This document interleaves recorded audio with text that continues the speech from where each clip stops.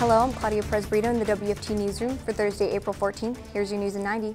Police arrested a suspect in the case of a missing priest from St. Augustine. Father Rene Robert was reported missing on Tuesday. Authorities say they suspect foul play after Robert's car was used in a high-pursuit chase last night. The driver of the car was James Murray. He was eventually apprehended and arrested on charges of aggravated fleeing and attempting to elude.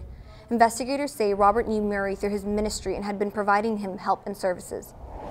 Donald Trump's campaign manager, Corey Lewandowski, will not be prosecuted for an alleged assault on a reporter.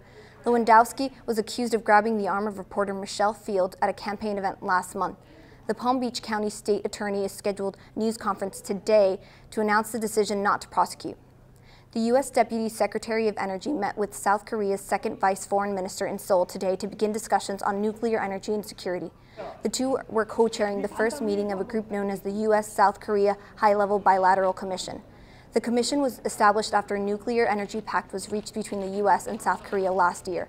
The agreement gives Seoul more freedom in research and development for nuclear technology known as pyroprocessing. And Walt Disney World is turning toward alternative energy methods to help meet power demands. This resort turned on its new solar facility this week to help shine a light on renewable energy. The Mickey Mouse-shaped solar park is made of 48,000 panels and takes up 22 acres near Epcot Center. It is also an effort by Walt Disney World Resort to help reduce its impact on the environment. That's your news in 90. Thanks for watching.